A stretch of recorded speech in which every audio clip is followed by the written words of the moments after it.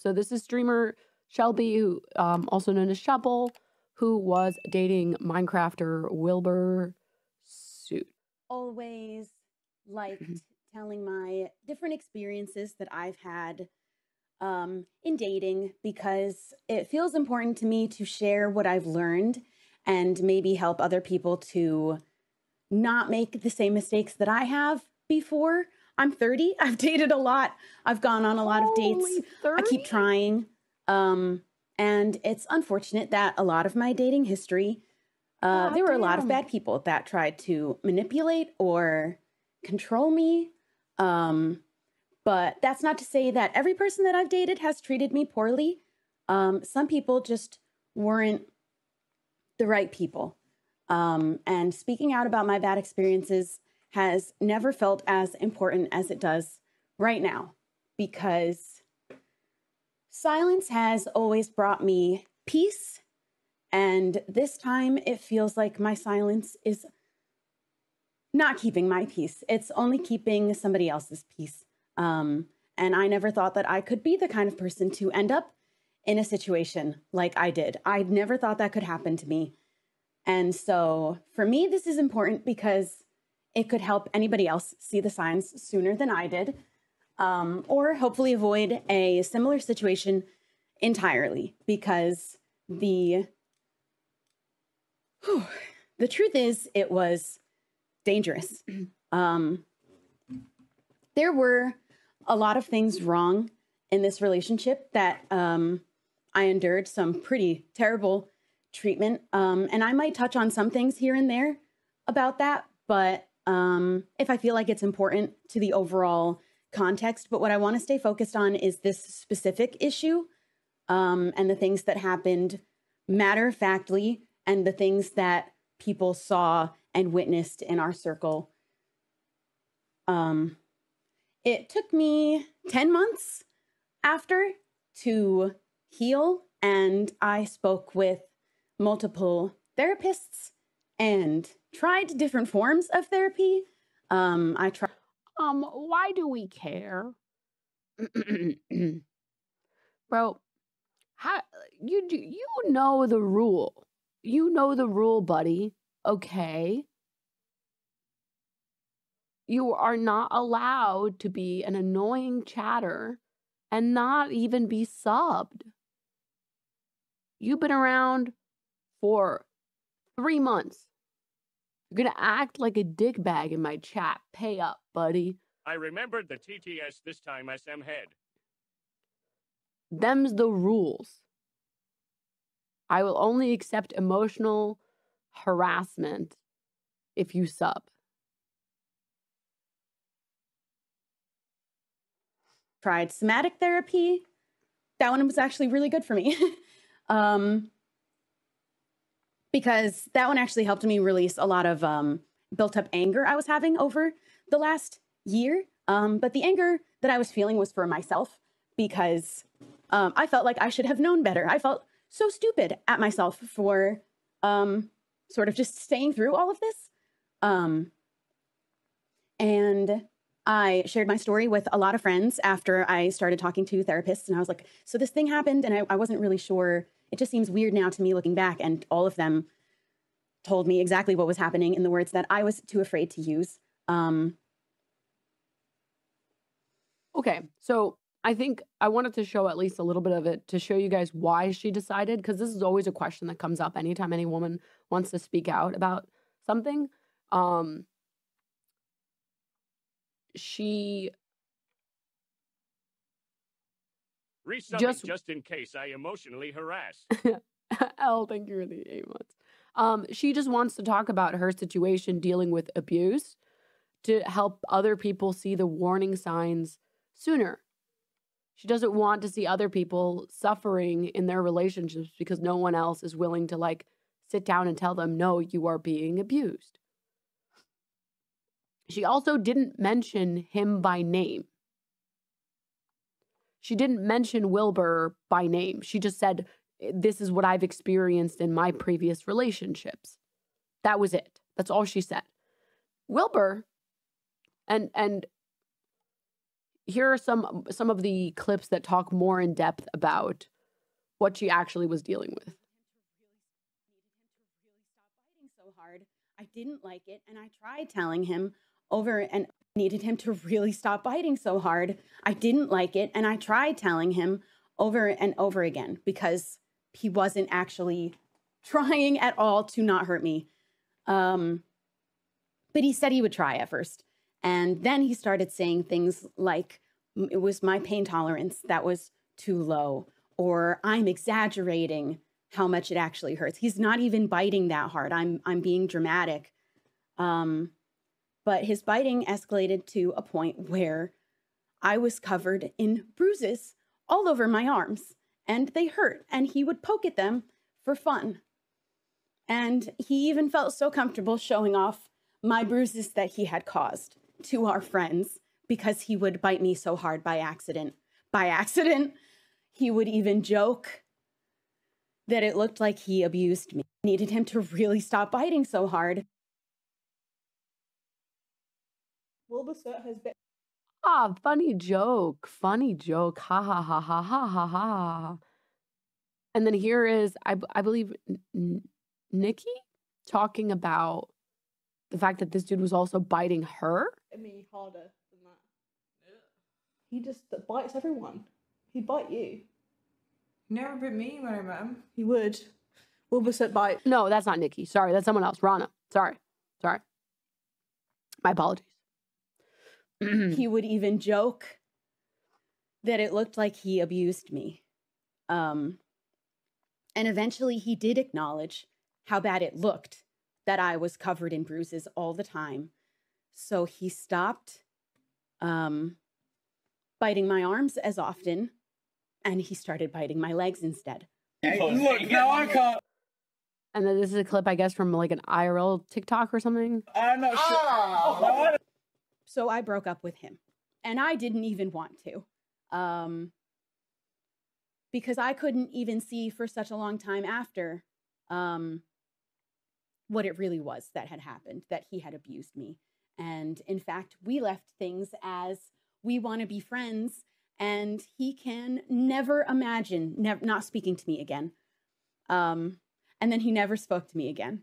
All the cleaning, all the laundry, all of it, I was paying for all of the like paper towels, like soap. All of that only stayed in the house so long as I was buying it. I would arrive and there would just not be toilet paper in the whole house. There were paper towels instead. And who knows for how long too. Fuck my life. You know that guy doesn't wipe his ass because there is not a single person that is wiping their ass with paper towels. That shit is going to get raw so fast. You know that he's the type of guy that got them shit-stained boxers. Because, like, you are, like, I understand that not everyone wants to deal with getting a bidet. But, dude, can we get can we please? Toilet paper at least.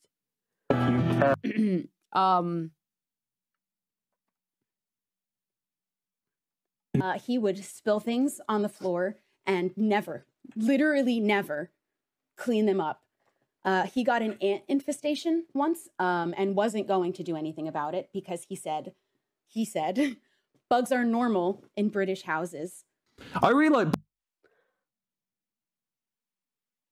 like, don't get me wrong, out of all the bug infestations you can have, ants are definitely the least gross. Like, what's the alternative? Roaches? Oh my God, it's disgusting. Mosquitoes? Oh my God. Fruit flies? Ugh. God forbid, bed bugs. Ants aren't that bad, and it's pretty easy to take care of them. And it's pretty easy to keep ants out.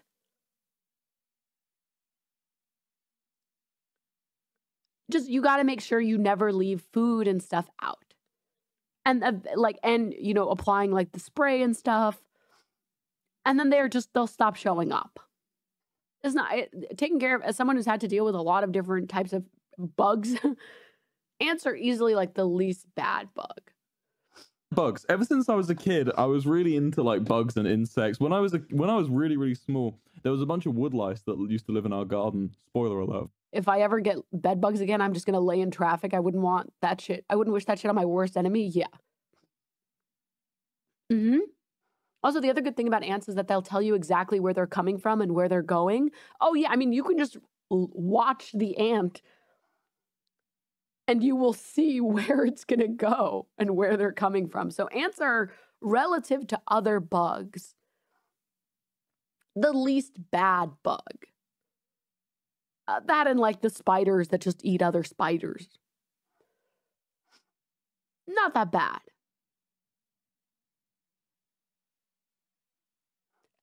Fire ants are a different breed. We don't talk about fire ants. So that's sort of like the type of person that this guy is. There have been other people. This is the Nikki clip I was thinking of, who've also talked about him biting them. He keeps biting me. Actually, Will bites me sometimes, and I get so many bruises all the time from him biting me. I thought you were saying that you bite people. No, Will bites me. What the fuck? Genuinely. And he issues a statement and he says, in the past week, a series of allegations have been made over my conduct from an ex-girlfriend. I want to emphasize that although I feel it fair to offer my perspective, this person's feelings are completely valid, and I've taken my time sharing this statement as I wanted to process and respond respectfully. During our relationship's final months, I became slobbish, disrespectful, and selfish. These actions caused a lot of pain to my ex-girlfriend, and I've since sought therapy to address these behaviors, making significant lifestyle changes to rectify my past actions. I've come to realize how much my past behavior hurt this person, and I truly compassionately believe I've made great strides from the person I once was. The allegation of abuse, particularly in the form of biting, shocked me. Throughout our relationship, I understood from our numerous conversations and text messages that this behavior was consensual, playful, and reciprocally enjoyed. I truly believe that the personal message exchanges reflect mutual affection and understanding. Out of respect for her, I chose not to publish them. Sure, out of respect for her. And I emphasize my perspective is not shared to diminish or invalidate anyone's feelings. Instead, I share it in the hope that I can offer a genuine, fair, and relevant insight into my understanding of the situation. While I may perceive our interactions differently, I recognize that this person has processed and expressed feelings of hurt. I want to extend my sincerest apologies for any pain I caused. I'm fully committed to understanding and addressing her concerns going forward. I hope my perspective sheds light on the situation without detracting from its message. I'm dedicated to earning and maintaining the trust of those around me, and I hope to continue to be held to these high standards. Literally, first of all of it, PR language, and he doesn't even address the biggest problem. And as I don't even know what world I have to live in to say this, as Dream himself says, he doesn't mention her name.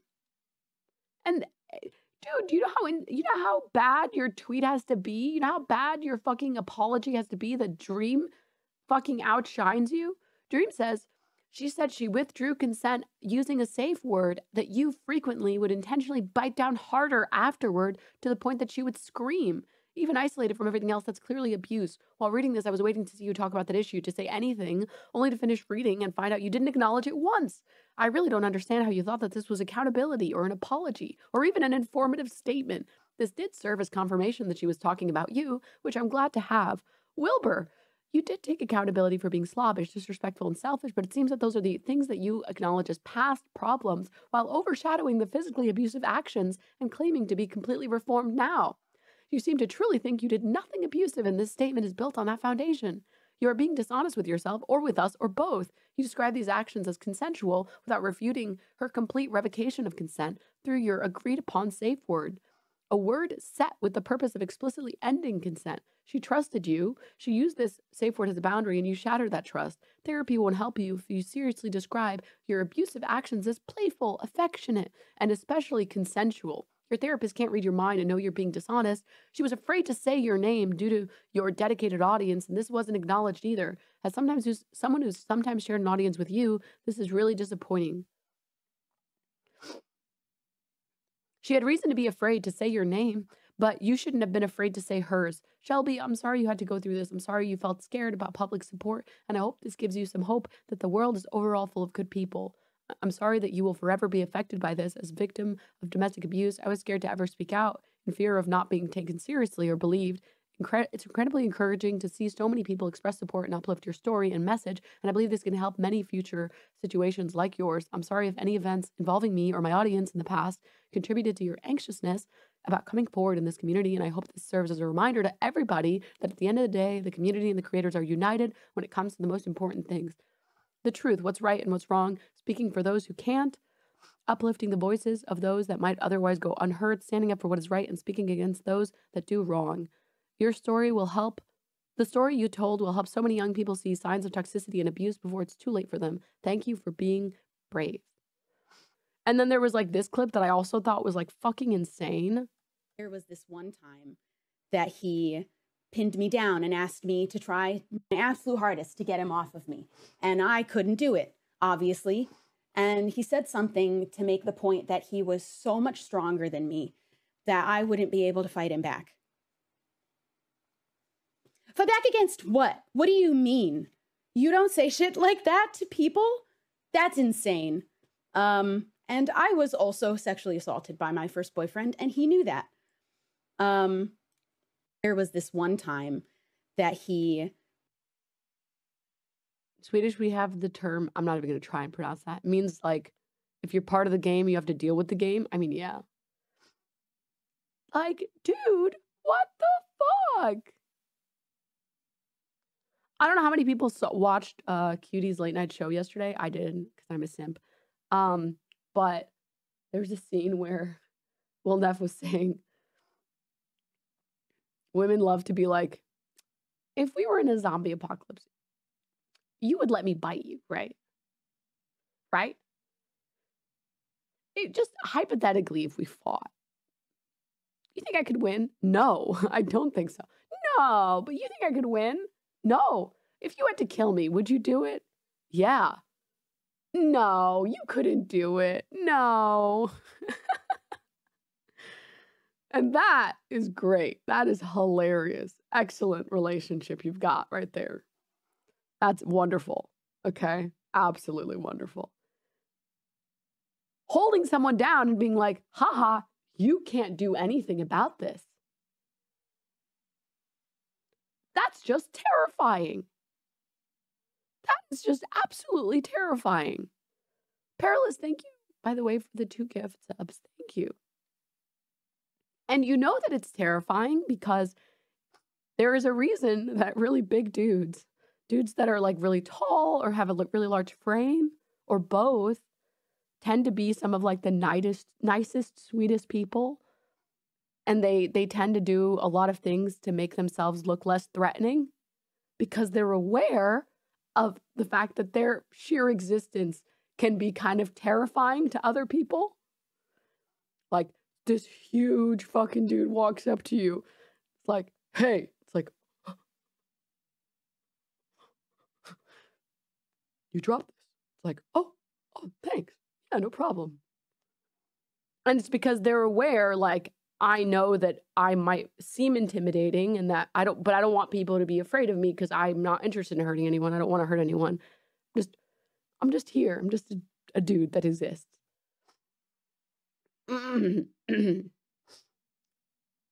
So, yeah, she came out about all this. She eventually did release a statement, actually yesterday morning, saying, I thought a lot about what I would say when I came back. First, I want to say the biggest thank you to everyone who showed their support. I've never felt so loved and cared for, and I've never seen so many communities come together and have someone's back like this. I'm proud of everyone taking such a powerful stance against these actions. While I didn't do this for myself, through sharing my story, I've healed more parts of myself I had no idea were still pained. I'd like to address the apology. Quite frankly, I've never seen an apology so self-centered. It seems like to purposefully misconstrue the issue I very clearly laid out. My issue was not with being bit. It was about being hurt. And to vaguely apologize for any hurt while knowing we needed a safe word because I was being hurt so often by accident, I continue to be hurt daily, is even disrespectful. but not more disrespectful than not even saying my name. I believe I'm referred to as ex-girlfriend, so if you don't know who he's talking about, you might not find out what he did. This is not how you take accountability.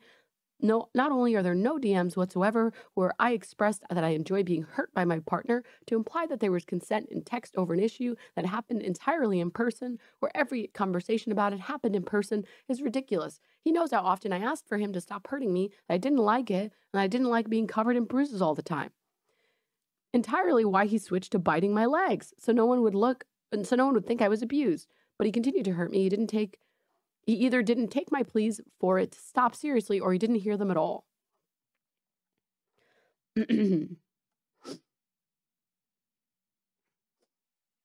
I felt so lost for so long, truly losing myself in this relationship. I abandoned my personal morals, neglected friends, and lied for this person. Every time I spoke about being ignored, I shrank.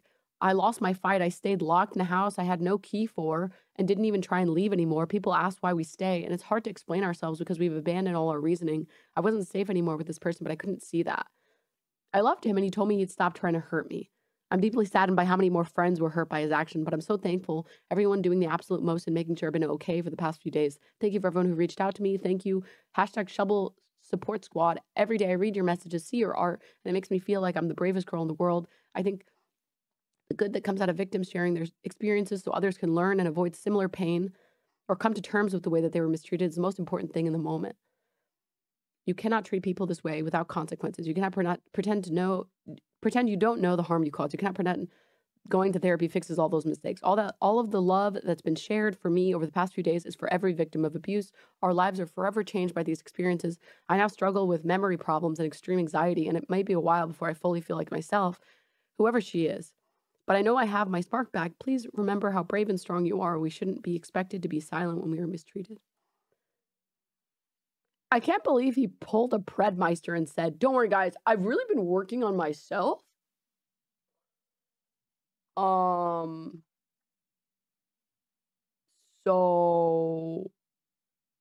we cool? We cool or what?